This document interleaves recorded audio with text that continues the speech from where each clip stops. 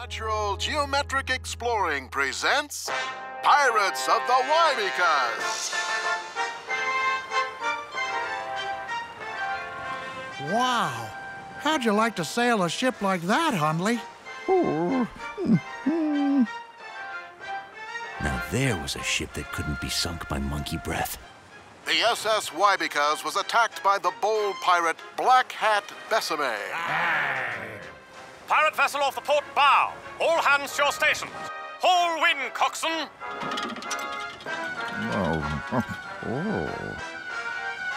Those ships were so dignified and neat. Wouldn't it be great to be an old-time captain?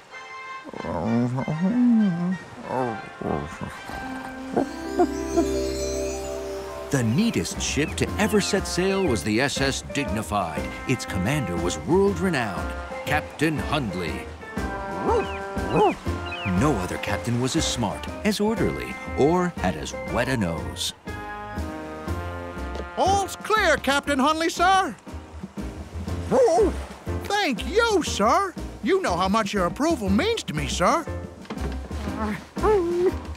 Captain Hundley's crew was always orderly and efficient.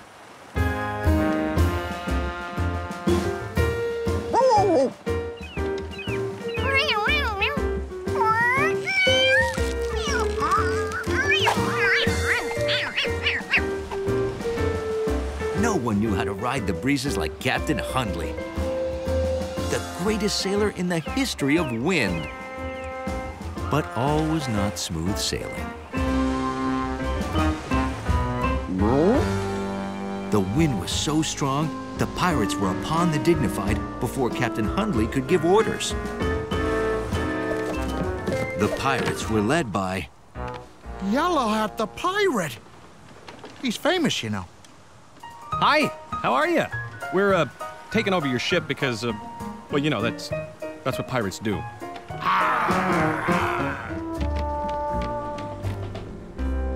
But the most undignified thing wasn't putting Captain Hundley in his own brig. It was this. Who are you? I like you already. Come on out and have fun with us.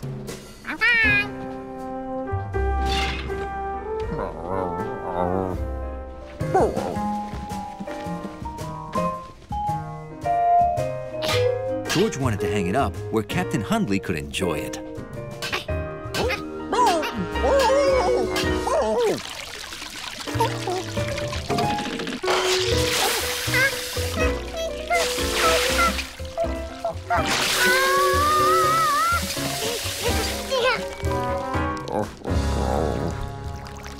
Then, George got an idea about how he could really help Captain Hundley.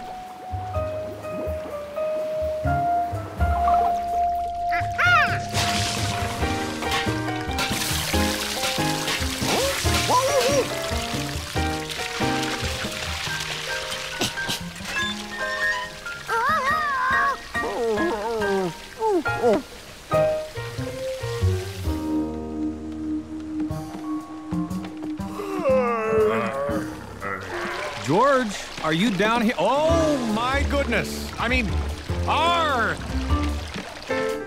Wake up!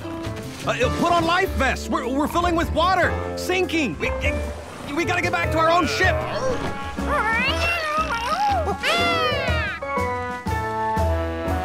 Captain Hundley used the wind perfectly, and they set sail. George! George! George!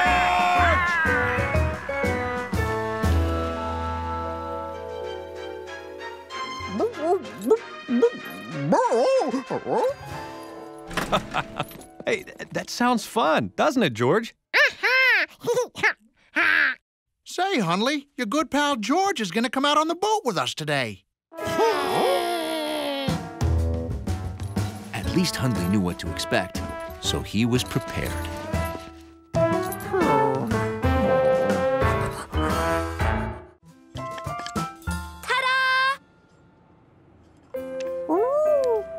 George wondered, who were these incredible fruit balancers? Zucchinis! Piscotti! Giorgio, these are my friends, the famous zucchinis. We came by to order food for our rehearsal. Our show is tonight. But now, all he wanted was to be an amazing balancing zucchini.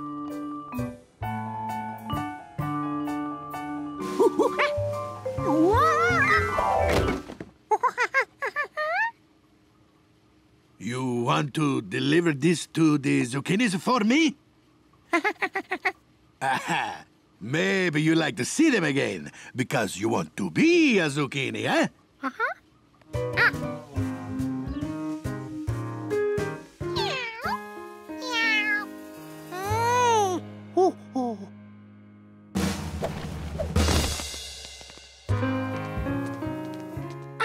Food! Sustenance! That which gives us the strength to perform our amazing feats!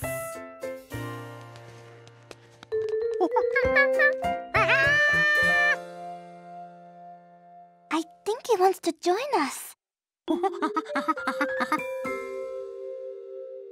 It's not that easy. It takes lots of practice to do things like us. Balance requires total control. I never sneeze unless, a cat!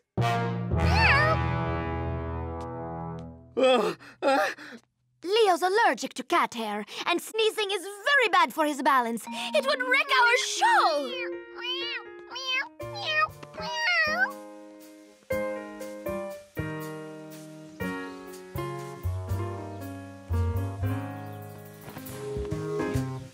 George was proud to be a starter zucchini.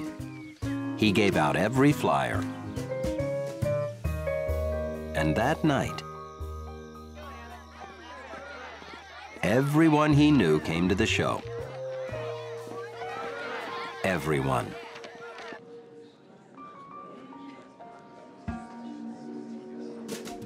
Gnocchi just wanted to watch. She found a quiet place where she couldn't possibly bother anyone.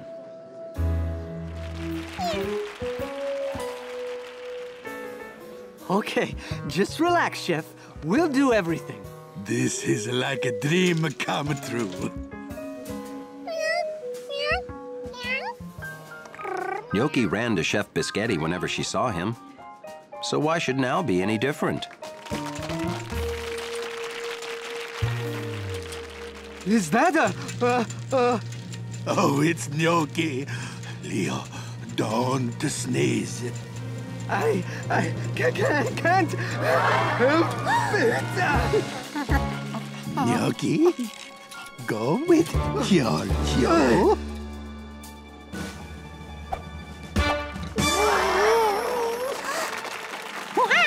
This was just like that mop. So George shifted his hands.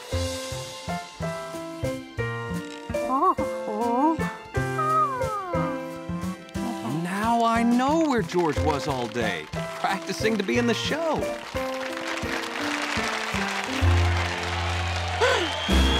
We made it!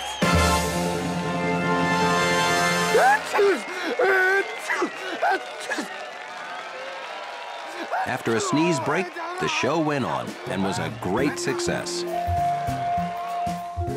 And when it was over...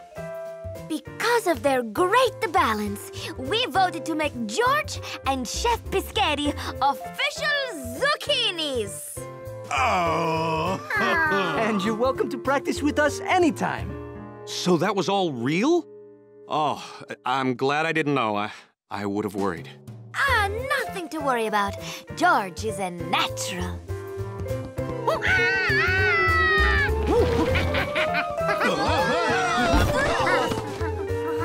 But maybe he should stick to the high wire.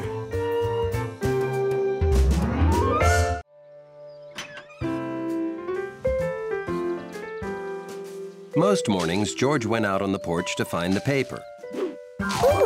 This morning, the paper found George. Sorry. George wished he could be a paper boy someday. But he didn't even know how to ride a bike. Not yet, anyway.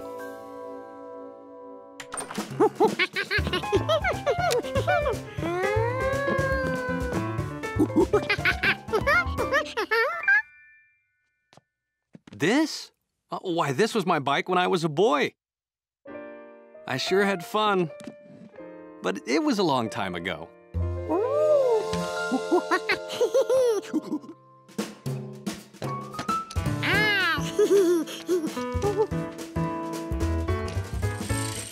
George liked knowing the man with the yellow hat was holding him up. By the third day, he rode so fast the man with the yellow hat couldn't keep up.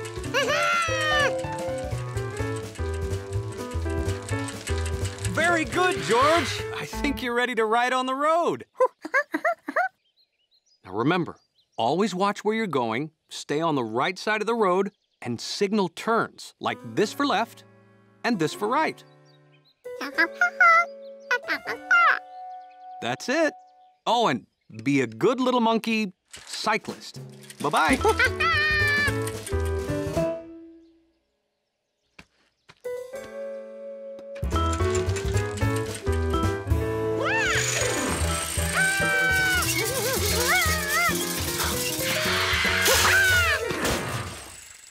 Wow! Great trick! Sorry I came out so fast, but I'm gonna be late for school. Hey, could you finish my paper route? Trusted with a paper route. It was like George's wish had just been granted. Every house on the road gets a paper, including the houses across the stream.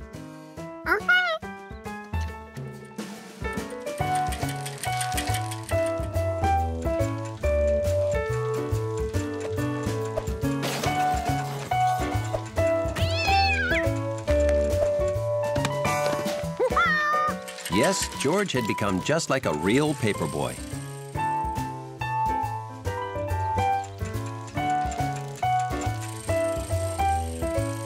Nothing would stop him from completing his route.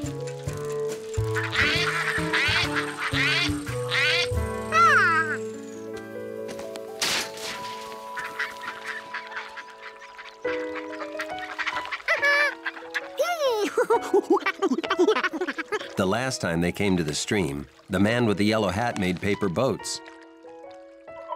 George thought he remembered how.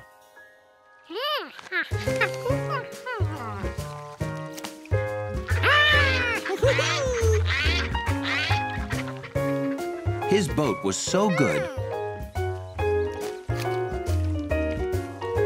George decided to make a whole fleet.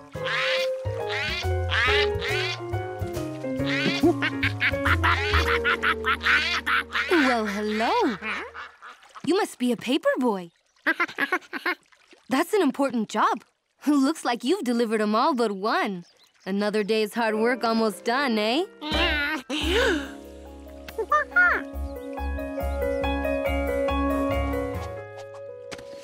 George couldn't wait for his newspapers to be sun-dried. George had promised Bill he'd deliver all these papers. If it didn't get done, Bill could lose his job. Maybe the man with the yellow hat knew where to get dry papers.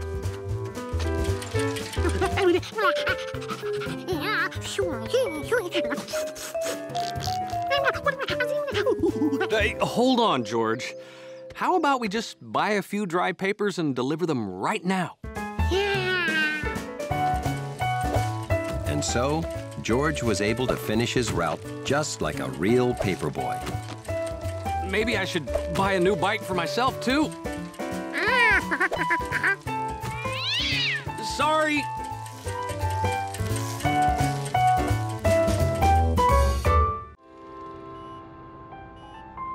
The world was full of surprises.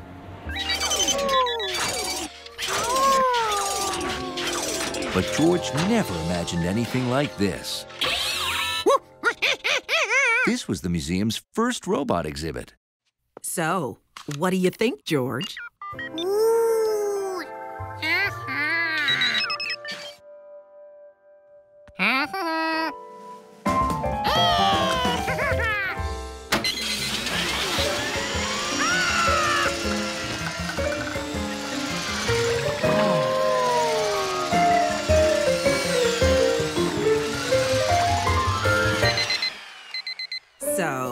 Easy or what? I want 10.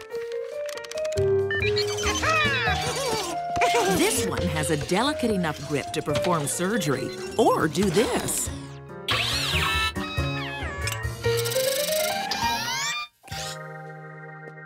Ooh. Now, over here are examples of what people imagine robots would be.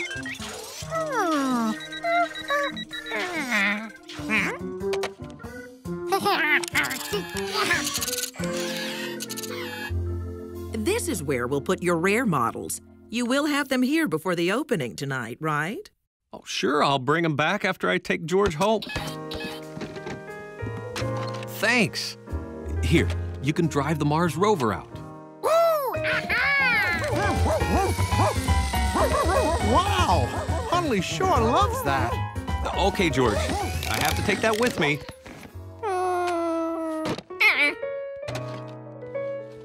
Thanks. I'll see you later.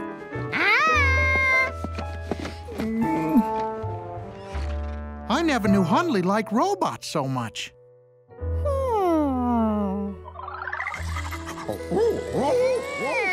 That's how George got the idea to make a robot for Hundley to play with.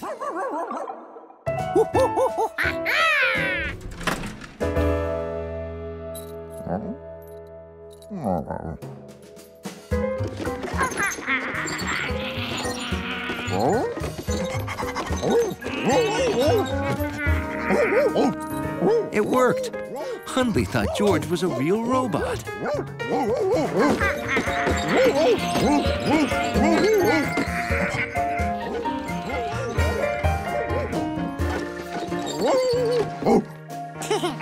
Being robotic for a whole hour was tiring. George was ready to get out of that thing. But he didn't want to ruin it for Hundley by letting him see the robot wasn't real.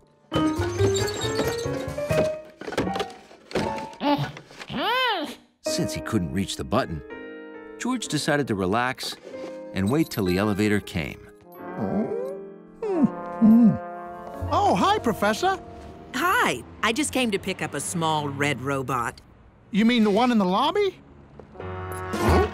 He said 2 inches tall, but I guess he meant 2 feet. There was the elevator.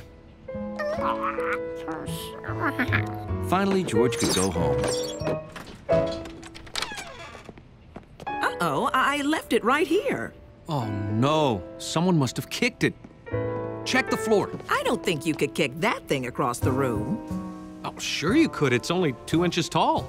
You mean 2 feet? I know the difference between inches and feet, Professor. There's a runaway robot upstairs. It's small, red, and says XF-17 on the side. You got the controls? What controls? It has no moving parts. George, Professor Wiseman brought you to the museum because she thought you were my XF-17. Yeah, your outfit's so good you almost ended up on exhibit. Hey, that's a great idea. Huh? We promised an XF-17 model. We never said it wouldn't be monkey-powered.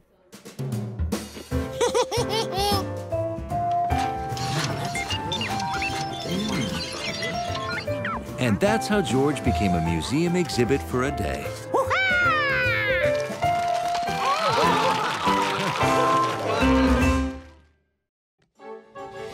So, is it he? I believe so, Your Highness. Your Highness? What? You are in the presence of Her Royal Majesty, the Princess of Bratsphere. So now, we bow. Wow, a real princess in our lobby. And now, we leave. Hey, wait a minute. You can't walk away with Hundley. Oh, we got carried away. This may be a descendant of the royal dachshund of Bratsphere. Huh? A royal doggy. I always knew he was special. We must adjourn to the royal quarters and complete the test. Only if I come with you. You're both more than welcome, especially the fuzzy monkey.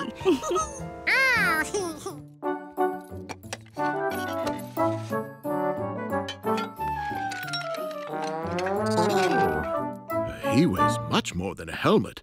He is not royal. Shouldn't we weigh him without the monkey?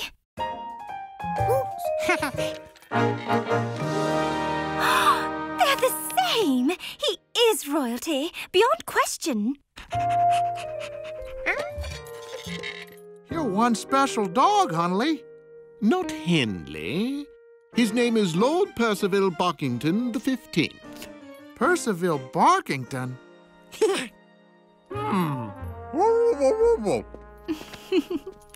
And now Lord Percival can take his rightful place in his new home.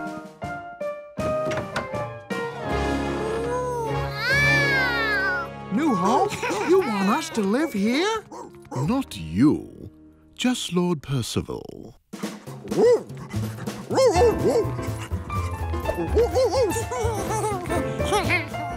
Hundley? Without me? Was he really 4 stripes long?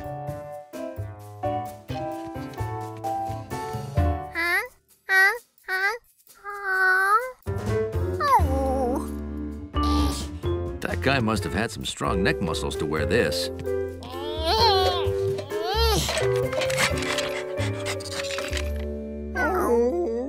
They weighed the same, too. Hundley matched all the measurements.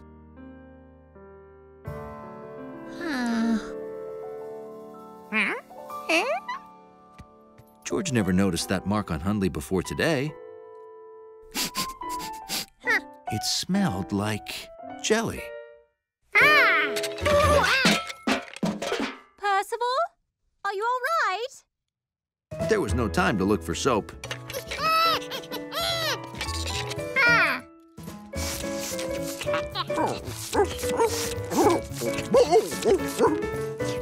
Is something wrong? Fuzzy monkey! Oh, do I get him too? No, Your Highness. Now he will go.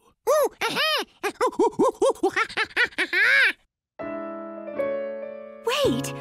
Look! Lord Percival's royal birthmark has vanished! Impossible. That would mean... He's not Lord Percival after all.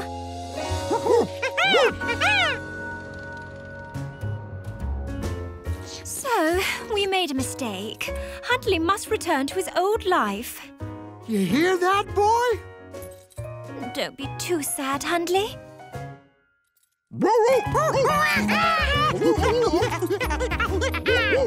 Well, don't be too happy either. Please accept our gift of the Royal Bratsfian Leek and Gravy Hoagie.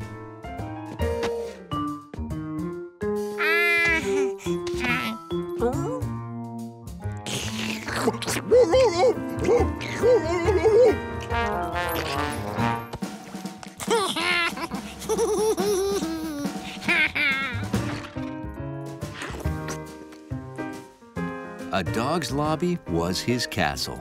And for Hundley, even better than a real castle.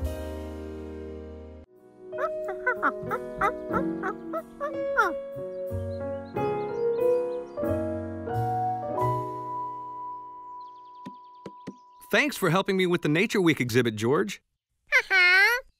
We'd like to see the tracks of all the animals that live around here. The swim mask? Oh, I'm gonna go jump in the lake to conduct the Nature Week fish survey. Bye. George wished his photos were more exciting, but there weren't many exciting animals around here. Hey, George! What you doing? Wow, I see you've got almost every local animal except that fawn I've seen in the hills. A fawn is a baby deer. Bet you don't see too many of them in the city, huh? A fawn was just the special, unusual animal George was looking for.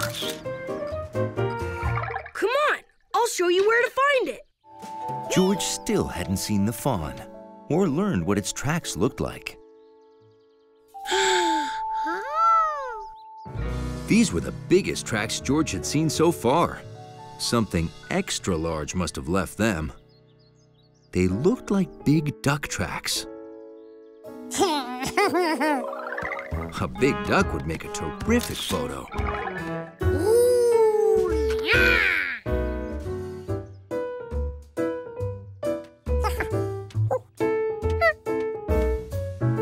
This was like the long track the garter snake made. A giant duck with a snake's tail would make an even better picture. But a huge snake with duck feet would be the most incredible photo of all.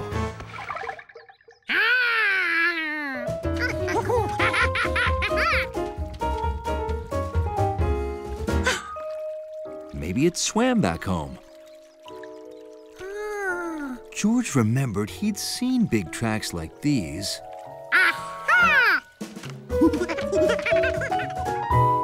in a book.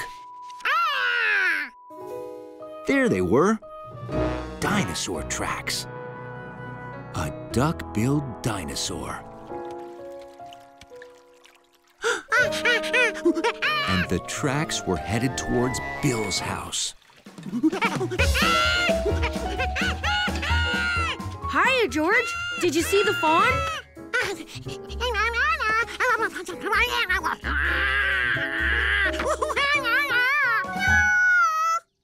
Yeah, I guess those do look like dinosaur tracks.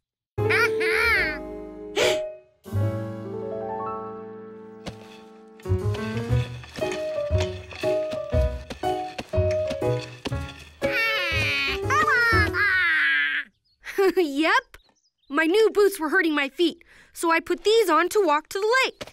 I told you I was going swimming, remember? Hey, now I know what it's like to walk in a dinosaur's footsteps.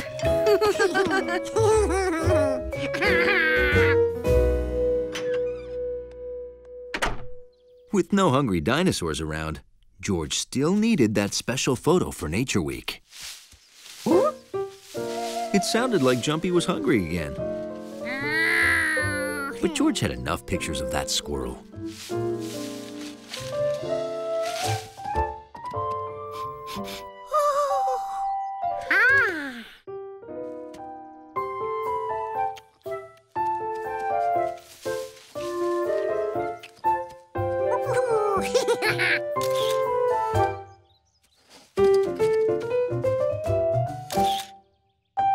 For such big animals, those deer left pretty small tracks. Hey, deer tracks. Wow, you used fruits and vegetables to lure the deer to our house so you could take photos?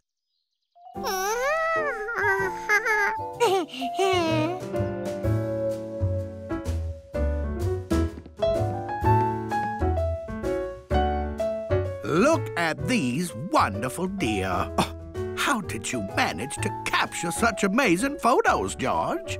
Oh, you know George. He just used his imagination. Isn't that right?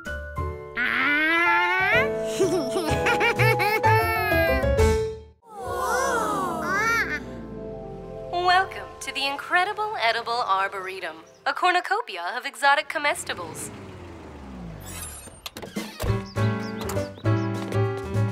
Blueberries! Alicia! Blueberries are my favorite bush-based fruit. Come on, George.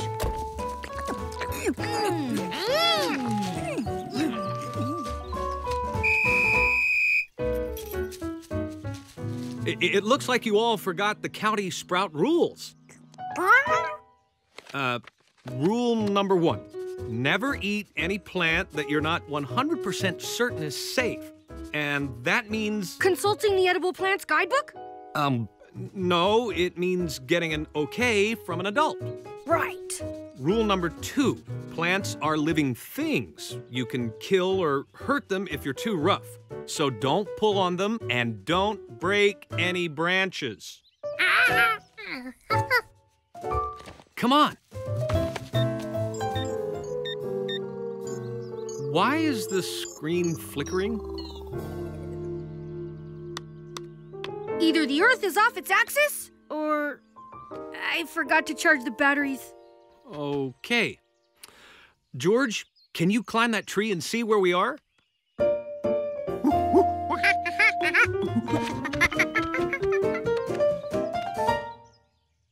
And Bill, where are you going?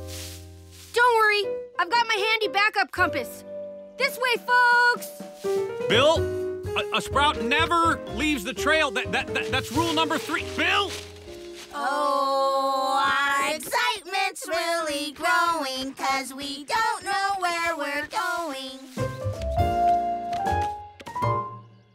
In this direction, green. In this direction, a path.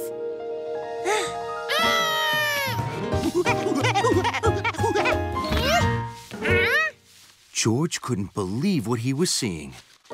Someone was trying to break that branch. Somebody was not being a sprout.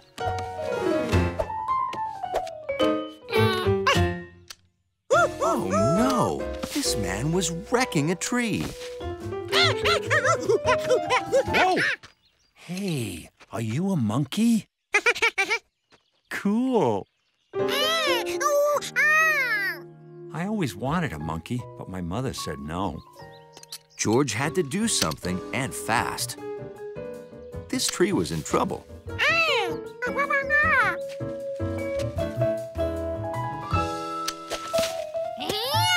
Hey, return the headgear, monkey.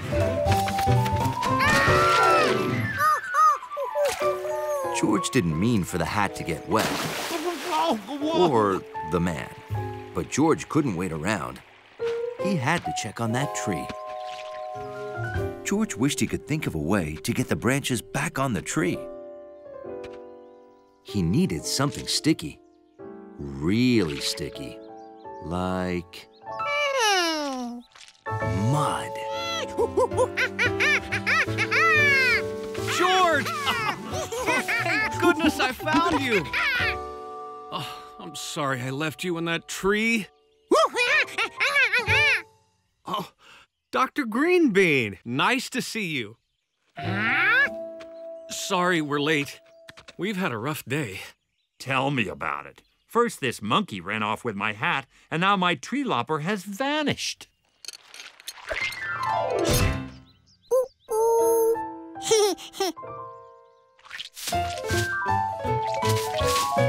Hey, what's going on?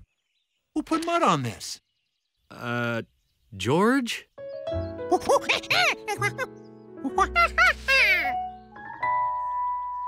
Ah, so Dr. Greenbean was cutting some branches, and you thought he was hurting the tree. Oh, you should have asked. Oh, wait, you're a monkey. Well, anyway, this is called pruning. You make a careful cut, and it doesn't hurt the tree at all. Hey, I got it! Mr. Sproutmaster? According to this, you're going the exact wrong... Wait, you're going the right way. Never mind, proceed.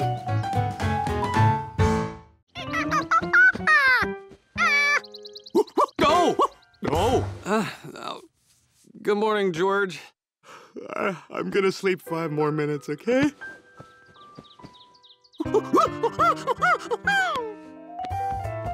No!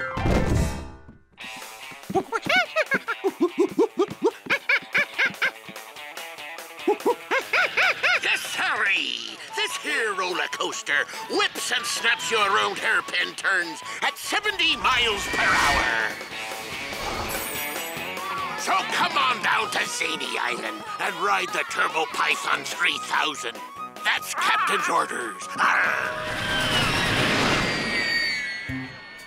Everyone was excited about riding the Turbo Python 3000. Except the man with the yellow hat.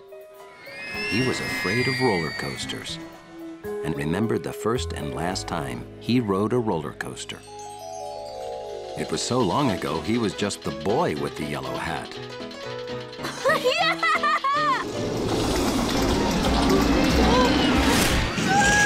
since that day, roller coasters upset him. Okay, I'm a grown man. I have no reason to fear a roller coaster.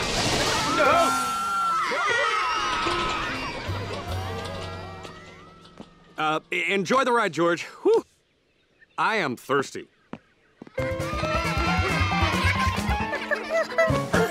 Excuse me. I'm sorry, but you can't ride the Turbo Python 3000. You have to be as tall as this sign to ride. And, you're not. That's it, honey. Go to sleep. Nothing makes you grow like a good sleep. And I want you to grow up to be big and healthy.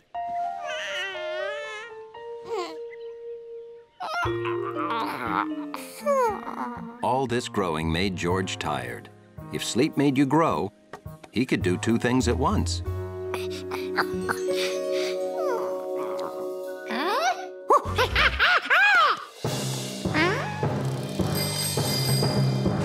Sleep made George grow a lot, at least in his dream.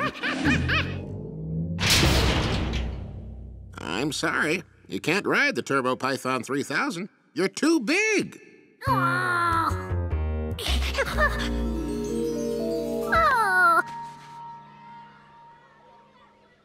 George didn't grow as big as he had in his dream, but he grew enough to be 5 licorice whips tall. My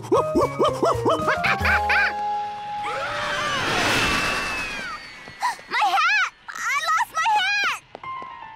Seeing Betsy lose her hat reminded the man with the yellow hat of that fateful day. My hat! I lost my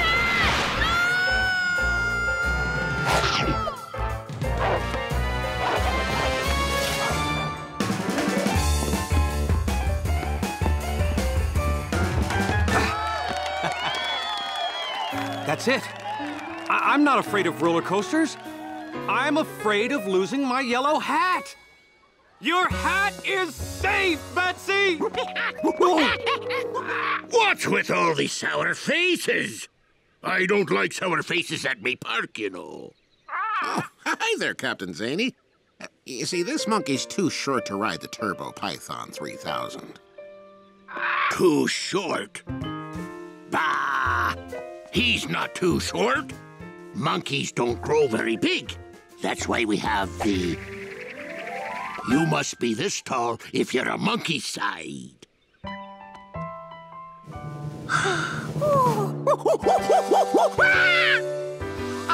You can ride, George, and I'm coming with you. But first, give me all your licorice.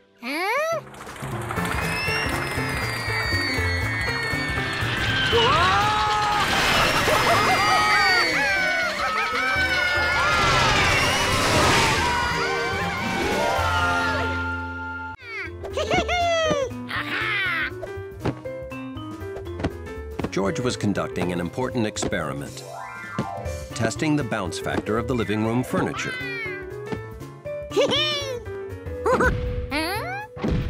This part of the couch made a different sound.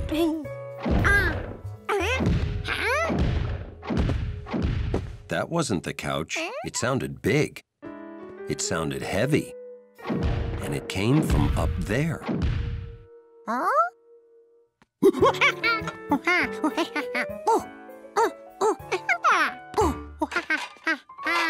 You must have heard our new neighbor walking around. He moved in last week. What George had heard seemed heavier than footsteps. What are you doing? George, you must have heard our neighbor walking. That's all it could be. It's not like he's got some wild animal up there.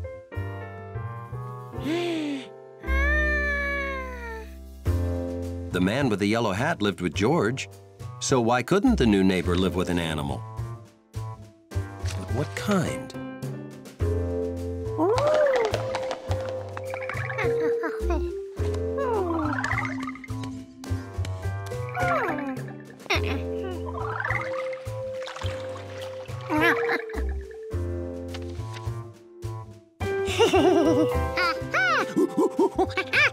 Of course, the new neighbor had brought home an elephant.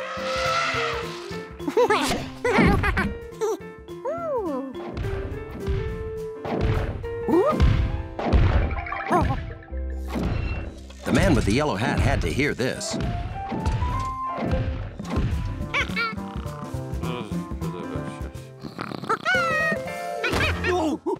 George?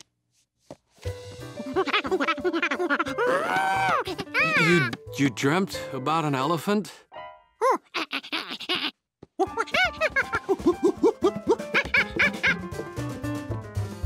Shh. Oh,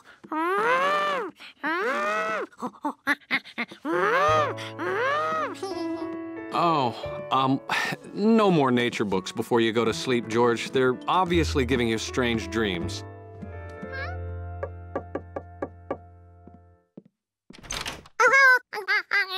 Yes? Hi there. We're your downstairs neighbors, and... Oh, so nice to meet you.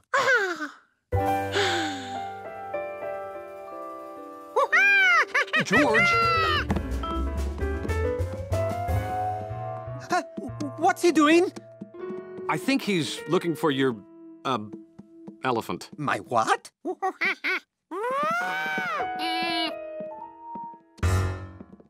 Oh, we heard some loud sounds. Very loud sounds. Very loud. Oh, I am so sorry. Sometimes I get carried away working on my art. Art? I am an artist. I do murals. I mix my paint here.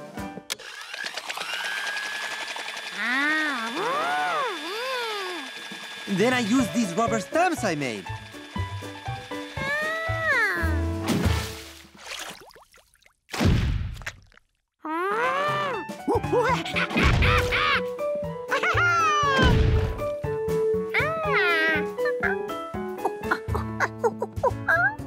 Here's one of my completed works.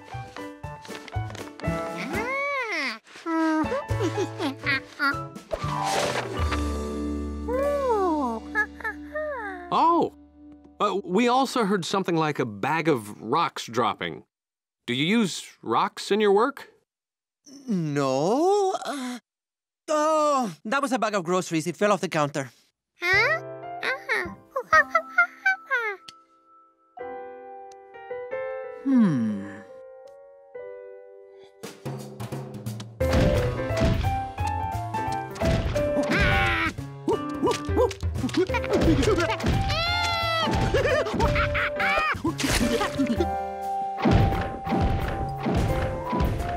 What on earth is that? Sounds like an elephant finger painting. Huh? It does.